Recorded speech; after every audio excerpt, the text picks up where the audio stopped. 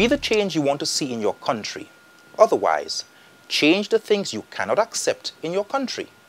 This is the simple mandate of Untold Stories with our thrust on social transformation. Self-preservation is the primary rule of life. Issued commands are interpreted by the human brain, but what happens when this nerve center is diseased? This explains the plight of the mentally ill in our society, persons we sometimes dismiss and disregard as a nuisance.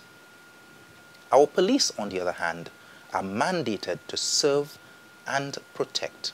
However, the dilemma unfolds when issued commands by the said authority cannot be interpreted by the mentally ill, and the police themselves cannot or will not identify hallmarks of a decayed brain. Gunfire then becomes a soundtrack which too often brings this sordid sequence of events to a climatic end. For over 30 years, policymakers and the police have done nothing to reduce the convenient killings of mentally ill patients. Tonight, families tell untold stories that no family should. We hear from the triggermen as we psychoanalyze Bedlam in the Cerebral Cortex, Part 2.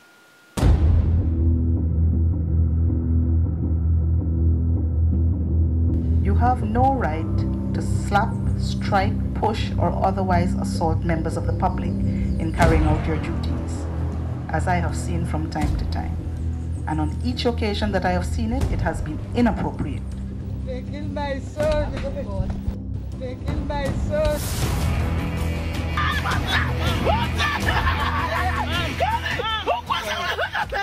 When distraught people and law enforcement come into contact with each other, many times there are tragic consequences, whether it is ignorance, lack of training, self-preservation, mental instability, rule of law.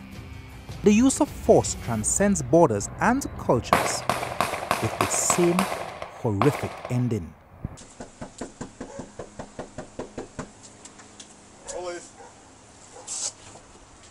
Hello. What's going on? How you doing, man? What's going on? Who's that? Chopping up people in the sun. Bipolar schizo. What's going on? You drop that for me? Drop that for me, guy. Jay! Drop it! Jay! Drop it! Jay!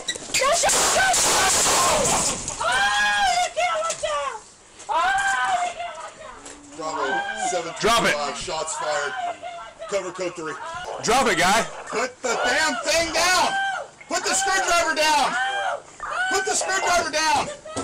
Drop it! This is a sight no mother should ever witness. A schizophrenic son. A phone call to police for assistance to bring him in for treatment. But 11 seconds after they arrive, her son is dead. This sequence of events plays out many times in St Lucia each year. And then you still opening fire on them and looking mother tell you don't shoot. You still shooting like you hasty to kill people and that go just go like that. So it is. August 10th, 2013. Mandy Louise of Chasse Babono, a known mental patient, was stopped and searched. Reports indicate that he brandished a knife. He was shot and killed by Constable 448 Turnus McVeigh of the Babono police station. August 15th, 2008. Mistaken tragedy befalls a sleepy community of Bouton-Soufrière. Marie St Lucia says she reported her mentally ill son to Soufrière police Wednesday, but that son was not home when officers arrived. She says, to her dismay, she saw officers entering the home of another son, 44-year-old Timothy St Lucia. The mother of 9 says she tried to tell officers that they had the wrong son, but they ordered her off the property. She says soon afterward she heard a gunshot and rushed to the house but was threatened by the officers. She says by the time she saw her son, he was dead with a wound to his abdomen. 7 years later, I discussed the disturbing situation with a mother still in mourning. Est Timothy jamais allé Golden Hope? Non. Il pas jamais allé? Non, non. Jamais eu des docteurs pour pas conserver le bail conseil. Pas jamais Golden Hope parce que l'autre petit bail là qui est là, il a vraiment un problème. So, dis-moi, joie police vient là, ça qui fait. Jour la police vient, moi j'étais ici. Les moi ouais 3 polices passent descendre, des hommes en femmes. Les moi dit si c'est Tiboy la hot vinn garder, il ja parti j'allais par là. Avec qui point aller côté Timofi. Les moi aller, les moi ka venir dit moi virer en bon lait. Moi t'en en gunshot pété. Est-ce que Timofi était dans route là qu'a flamme ces police là? Un petit bout de croûte là, c'est pas tes pièces go croûte là, il y a un petit bout de croûte là, là-bas, ça douci bagay, un petit bout de croûte là, bagay, il était qu'à fouiller. Upon arrival in the area, the deceased was also suspected to be mentally challenged, picked up a cutlass. It is alleged that he was repeatedly asked by the officers to put down the cutlass. He advanced towards the officers with the cutlass and he was shot in the process and subsequently succumbed to his injuries. They conducted a search in the area for that particular brother, but they were unable to locate him. So what they did, and in the company of the mother, they went to another brother, and when they arrived at the place there, the other brother, that is where the situation came involved in the use of the cutlass. Ridiculously, the mentally disturbed brother still roams the community of Canries, while the sane one is just another police shooting statistic. Sadly, this madness goes on unabated. During the first half of 2015, a quarter of the 462 killed by the police in the United States were mentally unstable people. Hands up, Ernie! Don't you move! Ernie, don't you move! I will shoot you! Hands up! Now! Drop the knife now! Shots fired! Shots fired! The vast majority were armed with weapons like knives, rocks and screwdrivers. More often, the police officers were called by the relatives, worried that a mentally fragile person was behaving erratically. You people in the drive-thru, get out of the drive-thru! Get out of the drive-thru! The underlying strokes in all these untold stories paint a portrait entitled Zero Tolerance for Madness. I'm not asking you, ready. Drop the knife! Drop it! Drop the knife! No! Drop it! Drop the knife! Drop the knife! I'm gonna go at this hand. The Gabriel family from Larishu's Viewfort have nursed a family schizophrenic for over 35 years.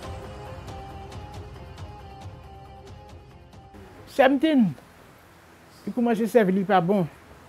Il commence à faire bagaille, Mon cachot lui, mon fait 8 mètres bali, fait bagaille bali. C'est même bagaille. Il y a un Golden Hope? Yes, il a là combien de fois? Et que le bail là, ah, oui, bail qui ça a été fait? Malade là. Malade là. Malade là, oui. Il a parlé, il a fait choses, il a bien piment. Il a fait on, il a bien piment, il a fait bien c'est pas on. Est-ce qu'il y a point oui med? Oui, il a une pile sur une tablette là, il sorti la toque là. Il a point? Il pas de point, pas toutes les point. Là il est venu tout fouet, là il sorti venu tout fouet, il a point, mais après ça il a point. Pour ces mamans, il faut que vous partez assis oui, il point. Même si mon bali, il cache bien bas langue ici. Il cache bien bas langue et puis il a jeté. Là il point oui med là, qui m'a dit il a cool. Mais il a pris pile ça, il a croisé, il a mis à manger bali. Il pas aimer gourmet et l'autre monde.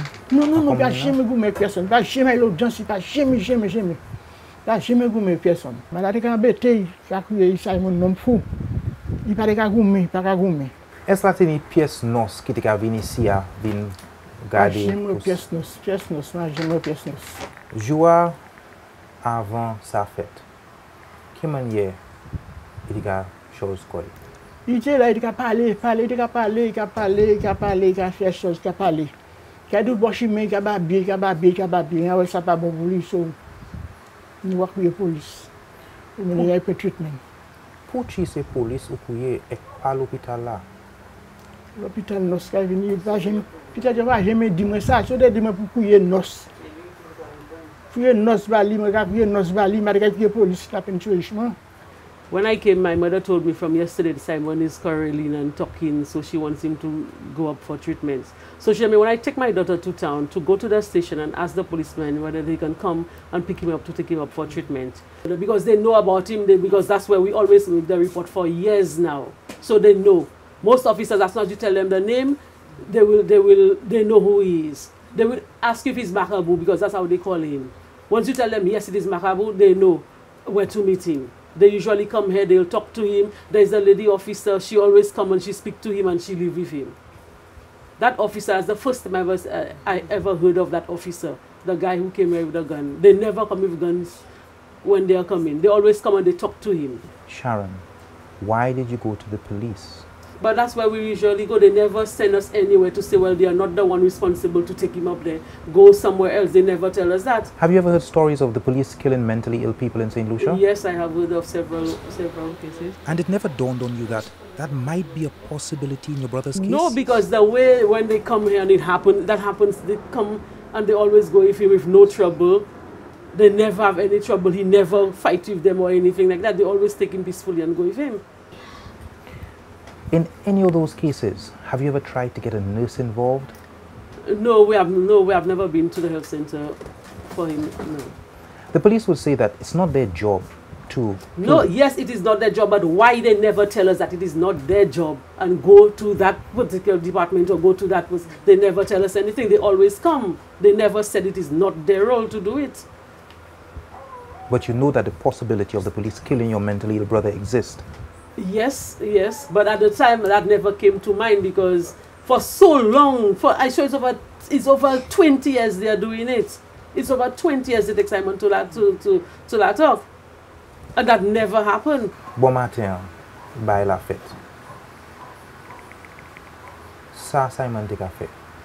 La police la venu à sous machta là. Marido la me te fait ni te bali. Bon, là, il y a sida. Il y a police là. Il mettait couille. So, je boss sin quand il s'arrive, ça me couille. Allez, regardez, moi, c'est police depuis deux gonds. Il y a un petit gun et puis un long rifle. À Soutan. Mon couille sorti dehors. Là, moi, sorti dehors. Moi, Simon double chimère, et police là, même tout depuis chose. Simon double depuis un wash là, même. À Soutan, ici. Bon, wash là, il bali. Là, il va premier balle là. Mais ouais, pas shooter moi, monsieur, pas shooter moi. Il dit, l'autre policier, puis il dit c'est Robert, qui ça dit Robert Bullet, mais ça dit, tu vas la gérer la terre. À Soutan, il vient by yon, baboude, il y a qui tuer Tibel. Pour commencer, mais dit police pas tuer, pour ça, style tuer. Mon couille, police pas tuer, et pour ça, style tuer Tibel à baboude. Ça va me la peine tous les jours.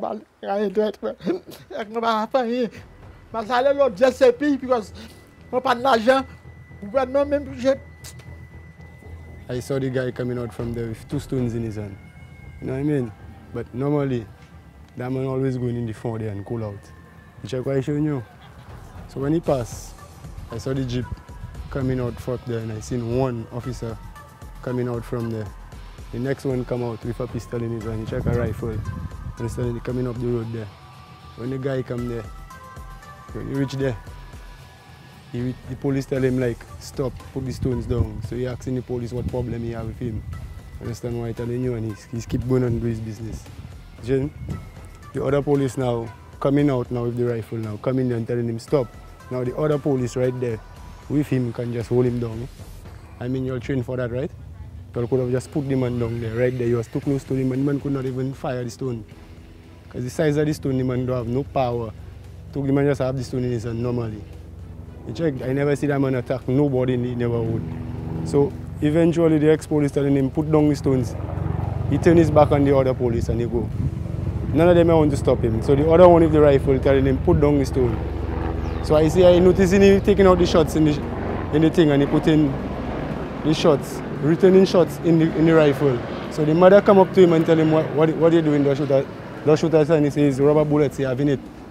You check. And within they give him 1, they give him 2, he drop. He had already dropped the stone before they fired the shot. Because when he turned his back, he dropped the stone right there. See?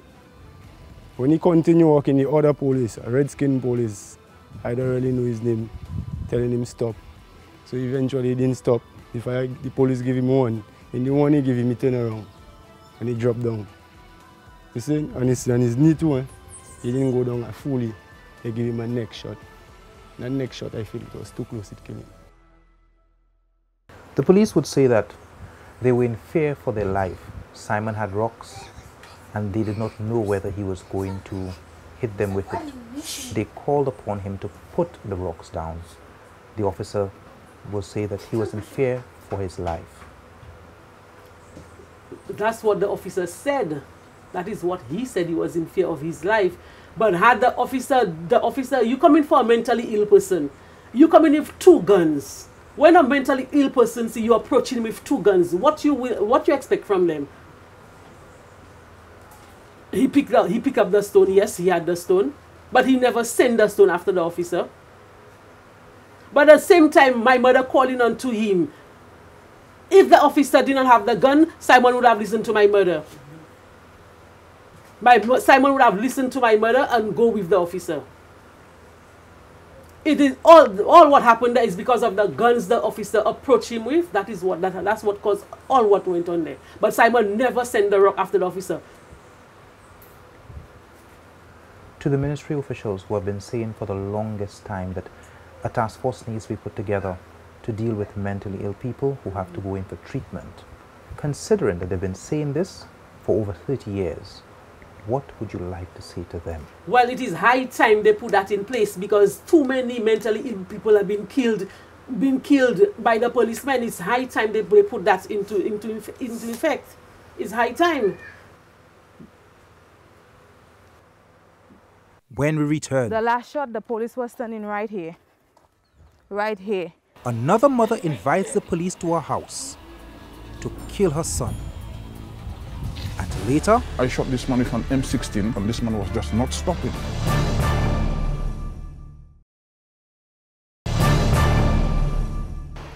how long does it take to qualify as a nurse? How long must one train to become a school teacher? Do bus drivers and taxi drivers take special tests? A police officer must interact with all members of the public, and most times, these interactions are with less than the holiest of souls. So how long does it take to qualify to become an officer? The answer is only 6 months. Is there ever retraining on how to de-escalate tense situations, or training required to handle the mentally ill? Does training in firearms involve the use of appropriate weapons for various hostile situations? Are officers trained to use service revolvers to disable rather than to kill? What avenues are available to a mother when her child is acting up in a delusional state? Reluctantly, on November the 11th, 2014, Coletta Severin found herself with 21 damning questions and in a grave psychological quagmire.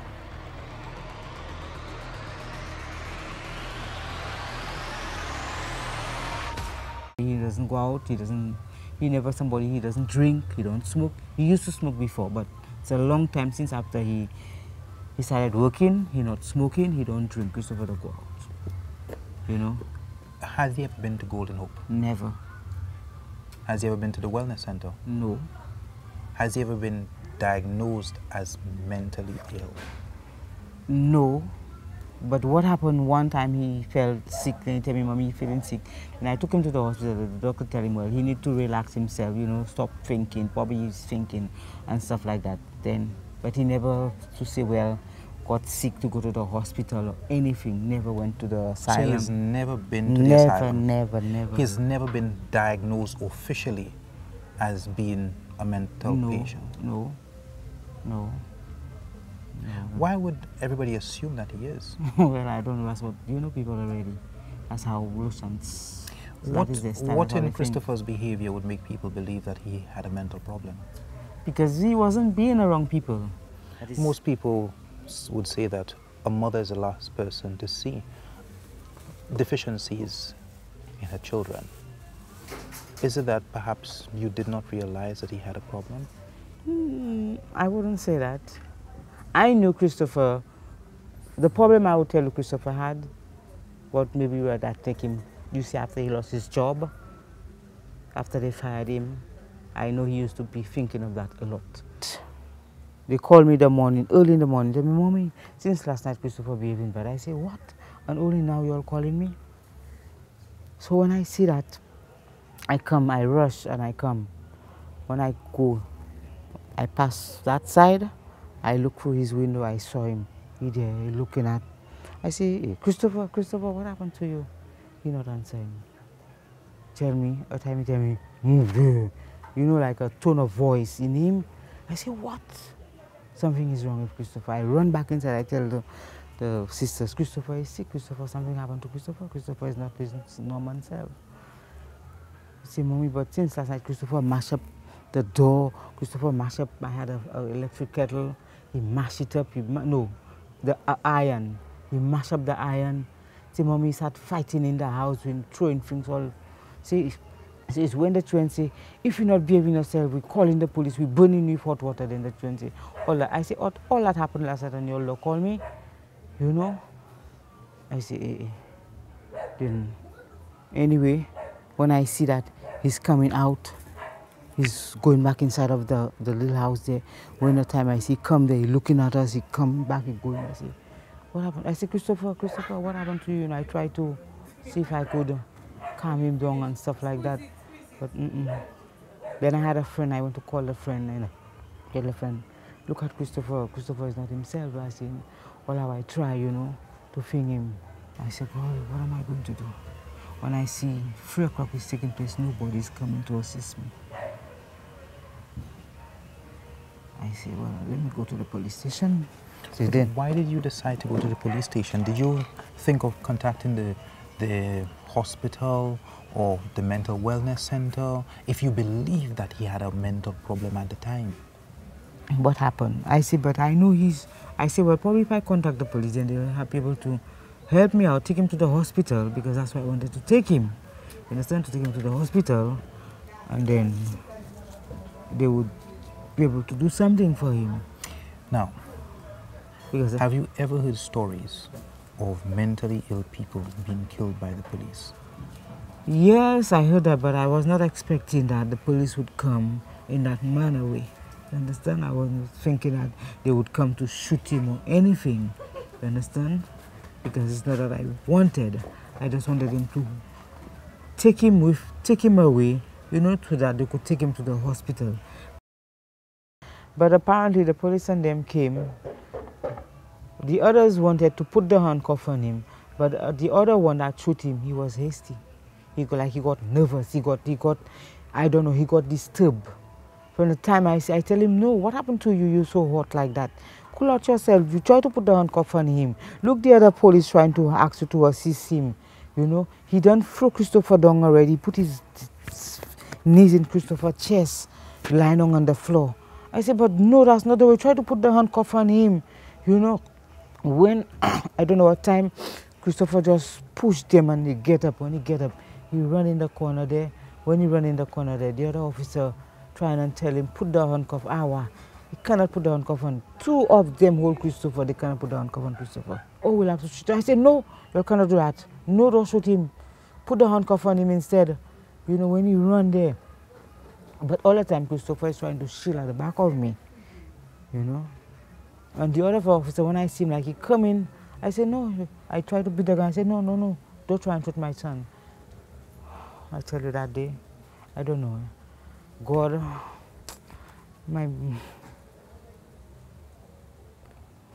Was Christopher trying to hurt the police? Nothing at all. All I told Christopher was just try to stand up at the back of me to shield. But I keep telling the officer, try to put the handcuff on him to take him down. But the officer, that was not on his mind, as though his mind is to shoot Christopher. When I see that, he took the gun from the other officer. And when I see that, I say, oh my God, today my son will be dead. I tell him, no, don't shoot him. When Christopher moved from there, Christopher walked there. You see that tire there, when the boy reached there, he shot the boy. Give him the first bullet there, When I say I keep screaming, I say, no, don't shoot him, don't shoot him. My daughter kept screaming, don't shoot him, don't shoot him.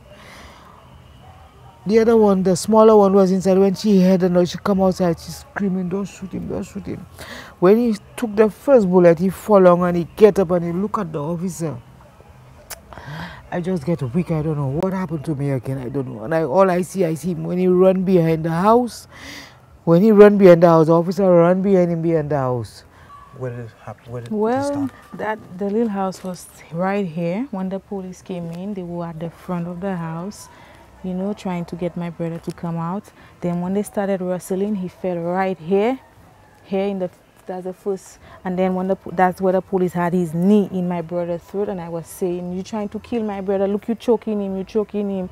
And they wrestled till they reached there. My mother was there standing all the way. They went all the way there, wrestling. The police was standing right here, with they were there like in line. The police there, and he's saying, "Give me the gun, give me the gun." And there, when they give my brother the first shot, my brother ran up there.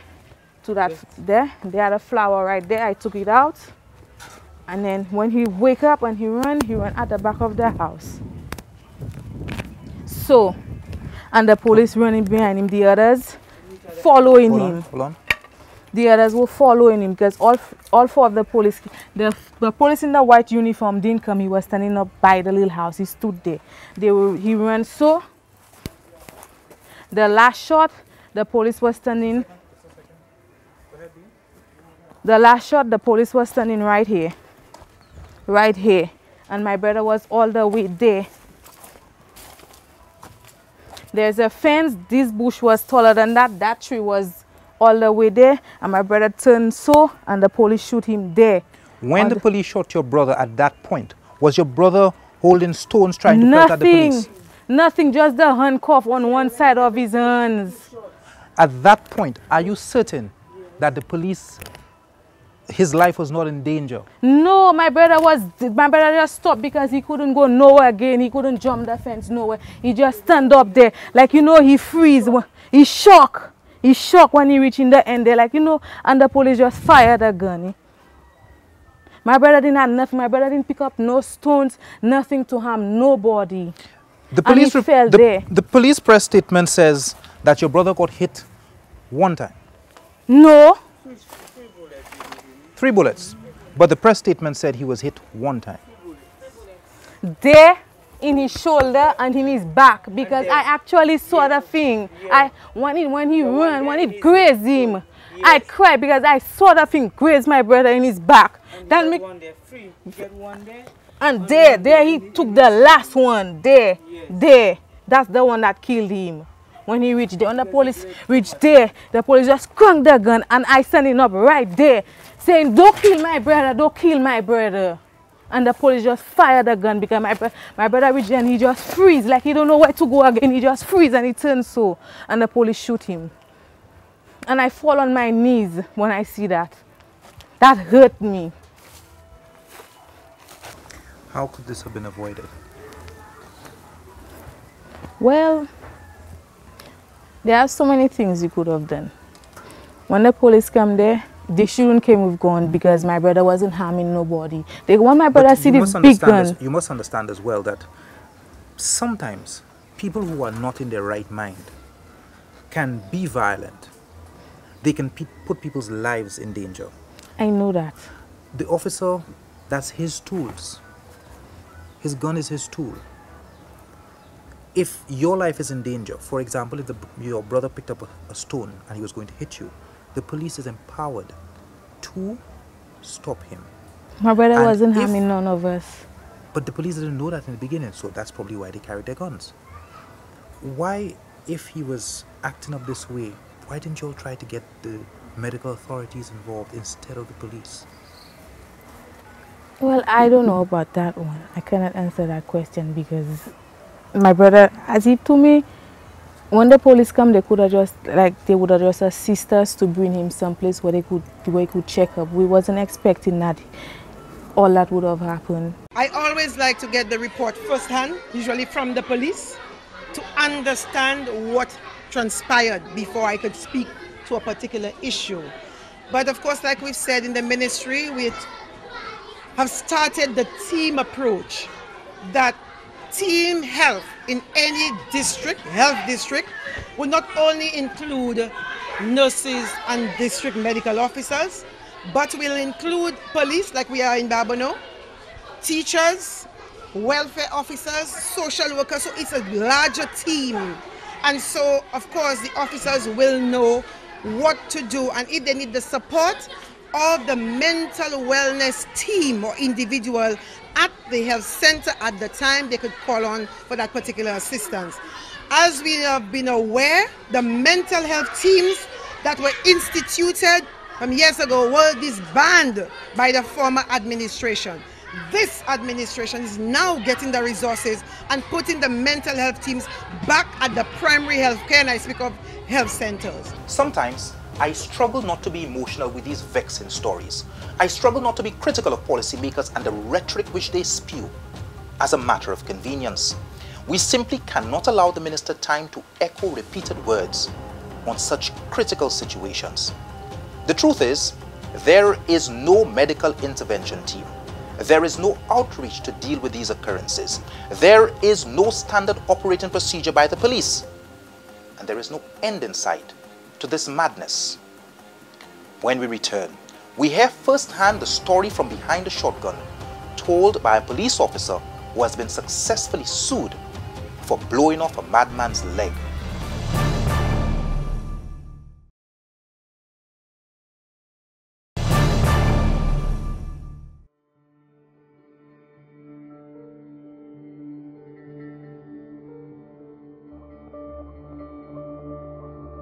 Bernard Dasheville enlisted in the Royal St Lucia Police Force in 1983. Throughout his years of service, he was seconded to the Special Services Unit.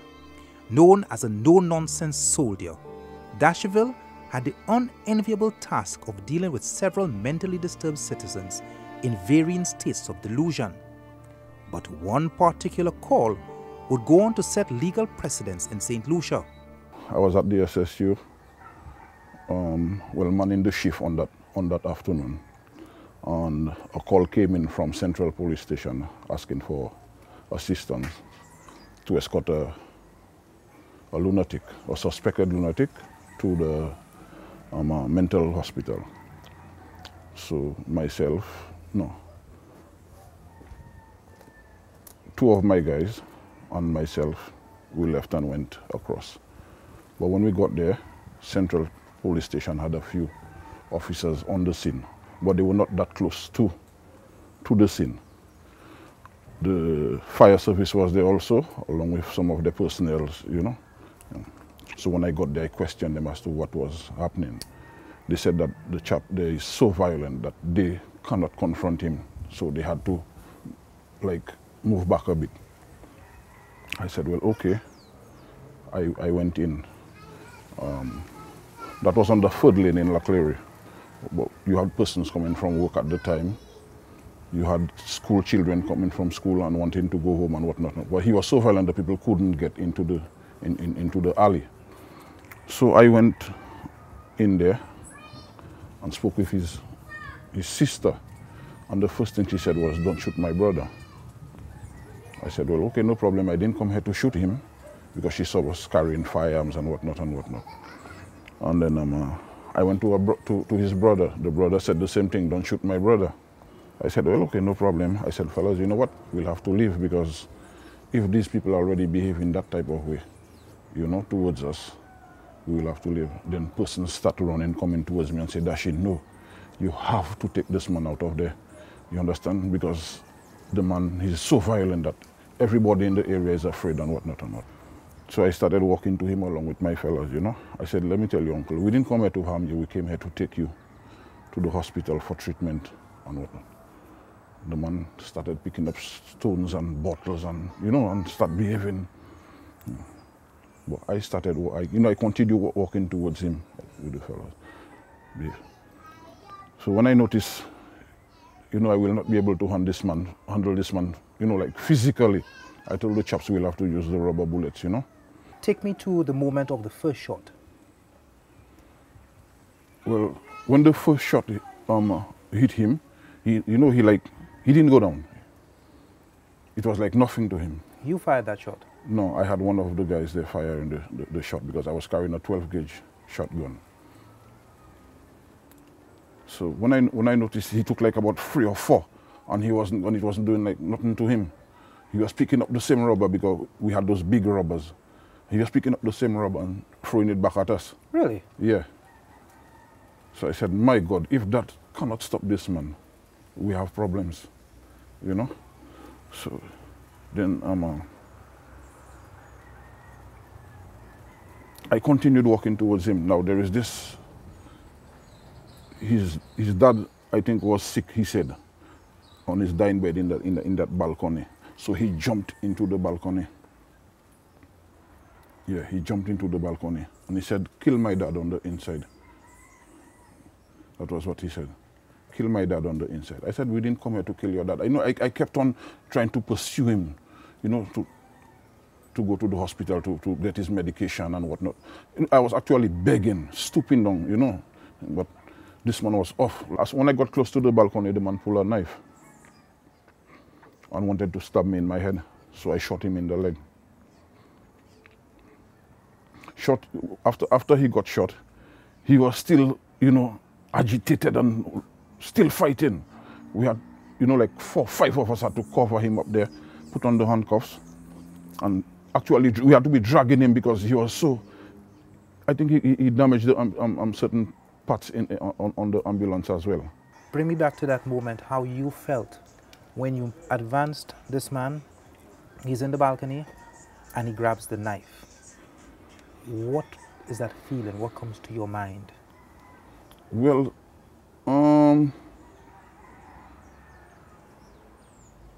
it was not my first time dealing with a suspected lunatic.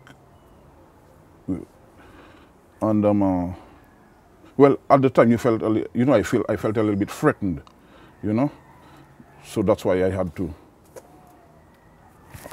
use the firearm to stop him.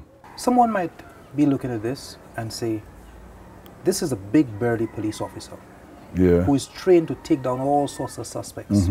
There are 3 of them. There's 1 mad guy. Sure. Why couldn't that corporal and his guys tackle and take down this man instead of shooting him? Well, like I said, we used reasonable force before. That was the rubber bullet. Since he was so violent that we could not have, to tell you the truth, we would not be able to do it because he was too violent. At that point, before you shot this guy, did you make a conscious decision that no matter what happens, I'm going to try to preserve this man's life by shooting him in somewhere that I know he may survive? Yes, I did. I did that. Because, like I tell you, I could have shot him like anywhere in the torso, but I chose the leg. The victim, Mitchum Black, sued Corporal Dasheville and the Royal St Lucia Police Force and was awarded $32,000 in damages, plus $10,000 in cost. Justice Indra Hariprasad Charles said the conduct of the corporal was not merely overzealous, it was tortuous. How could this situation have been avoided?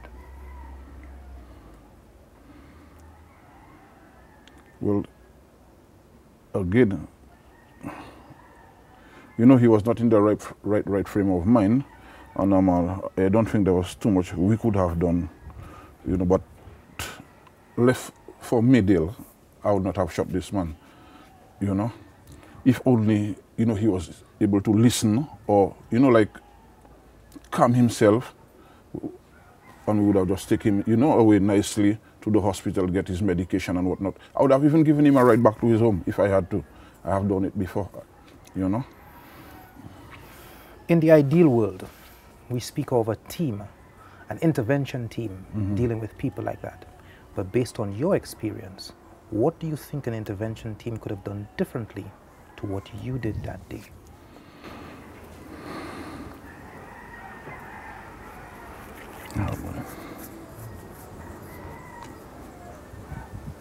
When you say an intervention team, you mean? Nurses? Nurses. I don't think there's anything they would have been able to do, you know. You've dealt with other cases like that before. What are some of the more memorable ones? You know what? The problem with the force, by the time a call would come in and say suspected lunatic, the first set of persons they're going to call is the SSU. And I don't know why. Because like everybody else, well, during my time, that's how it was. Everybody else would like suspected lunatic, no, they're afraid of these people, they would call the SSU. Be it female, be it whatever, and we were the ones who had to go and deal with this type of things. And it was not an easy thing to deal with these people, because some of these people, I tell you, are way violent. The only option you have is to shoot these people. Some of them you have no choice. That you get this so because I'm not going to stay there and let a madman kill me, to tell you the truth. You know.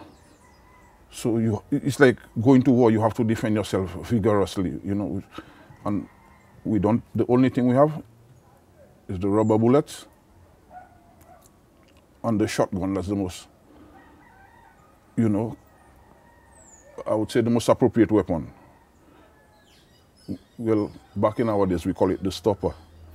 You understand? Because of its power and, you know, the damage it can cause to, you know. But if a police officer is going on a mission like that, he already knows that this person, the way they're acting, it's not the norm. Mm-hmm. They're not in their faculties. Yeah, true. Why would a police officer go with the stopper? Why not? Okay, guys, no matter what happens, before we leave, let us understand something. We are getting this man to the hospital. We are not going to put ourselves in danger, but if we have to stop him, we will use a small caliber and we're going to hit him somewhere where he's not going to die. At least we don't think he's going to die. Because in more than one situation, shotguns have been used. And it's really the stopper. Has there ever been a discussion about changing the modus operandi? You have to go with that thing. There was this guy in Fulasho. He chopped a policeman once, I think, he's ASP Antoine. And when we went to get this man had a cutlass tied to his hand.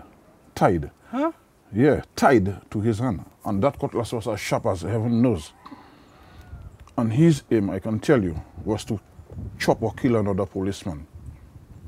And this man got shot almost got like about 30-something bullets. And imagine I shot this man with an M16, causing not minimum, maximum damage to other persons and property, and this man was just not stopping. We had to use the shotgun. We had to use it. You shot him with a 16 and he M16, didn't stop. Yeah. On automatic, so you can imagine, and that thing's going through houses and going through people and just causing a havoc in the background, and this man was just coming forward. The man got shot with the shotgun. His leg was in bits, in ruin, and this man was still jumping on one leg, coming. You know? So anytime a policeman hears about a suspected lunatic, I'm telling you, they're going to go with it. That's the only thing that can stop some of these guys. There's been a continuous call for a special unit to deal with that. Considering what you've seen over the years and your special predicament being sued, what would be your advice to policymakers? My advice to the policymakers,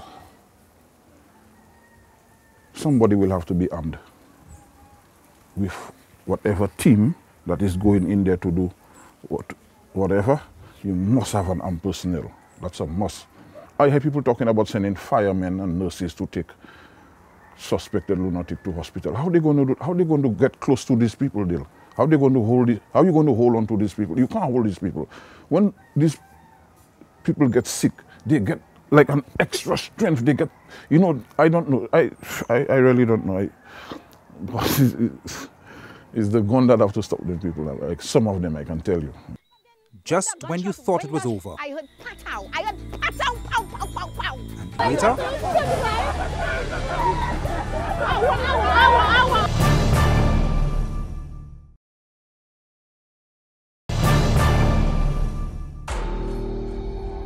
this is an all too familiar sight. Dead man in his 30s rests peacefully, ready to depart this earth. Mourners gazing at the face of death twirling with a trillion unanswered questions. A weeping mother, herself a known mental case, lost for words and frozen in time. We as a parish community, the preaching priest beckoning for community forgiveness, allowing the process of justice to take effect. The farewells have an ominous feeling of anger, profound sadness and confusion as to the sequence of events which led to this untimely funeral of one of Soufrière's most known psychiatric residents. All policemen know my brother was mentally ill because they used to see him on the road. All his mental life, he has been having his sack in his hand and an old cutlass in the sack, not in his hand. My brother came from the garden, and there is an officer by the name of Craig Jean-Baptiste who stopped him to ask him to put the bag in the vehicle, which he did. After Craig is telling him, get inside. So he's asking Craig, what have you done? Craig is not answering.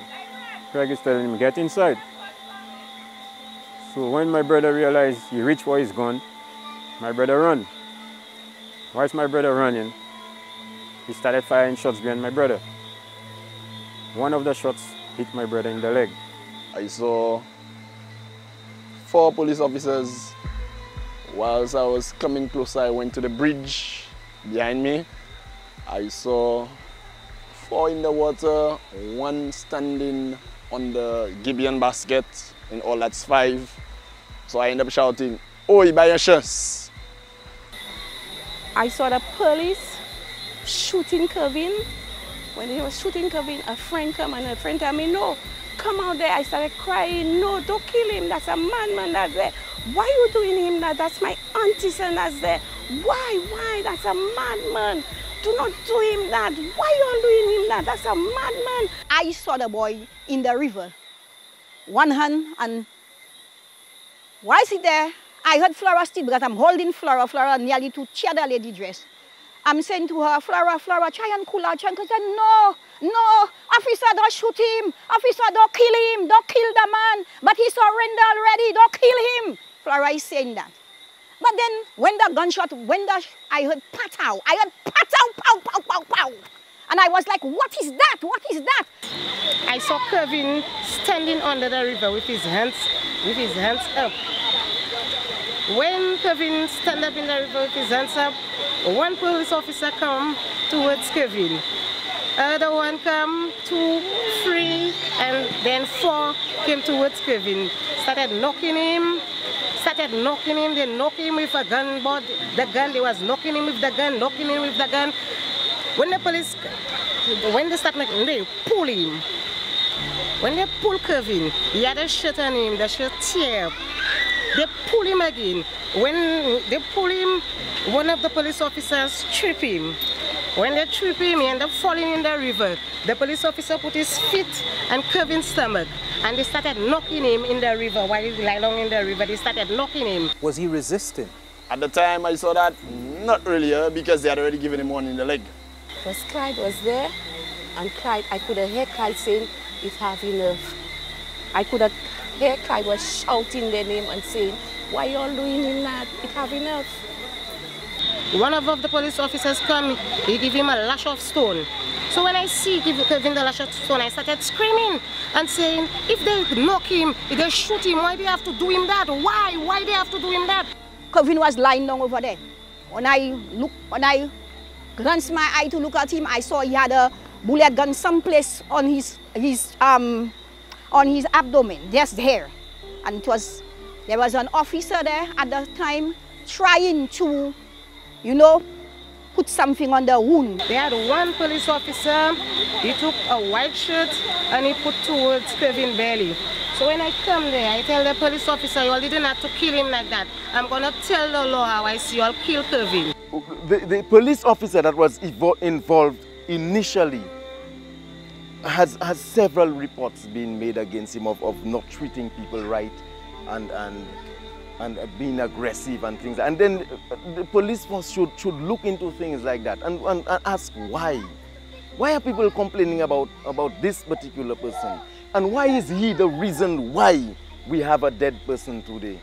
Because had he just taken the sack and the cutlass and say, well, okay, Kevin took off, I'll catch him another day, we would not have a death on our hands. I have heard about police brutality. And this is the first time in history I have ever witnessed that. Up to now, I have nightmares and I cannot sleep.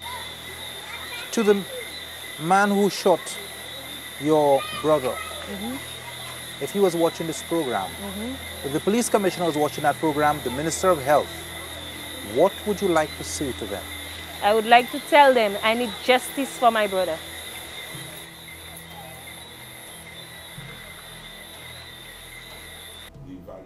Join us in part 3 of Bedlam in the Cerebral Cortex as we sit down to have a discussion with an M16. A psychologist explains the pathology of the brain and the madness which can be avoided. And of course, the Minister of Health is stuck in Wonderland, juggling the same toxic rhetoric. Excuse me, I'm speaking. You asked me a question. Could go on and on, the fool has never been told. Could go on and on, the fool has never been told. Could go on and on, the fool has never been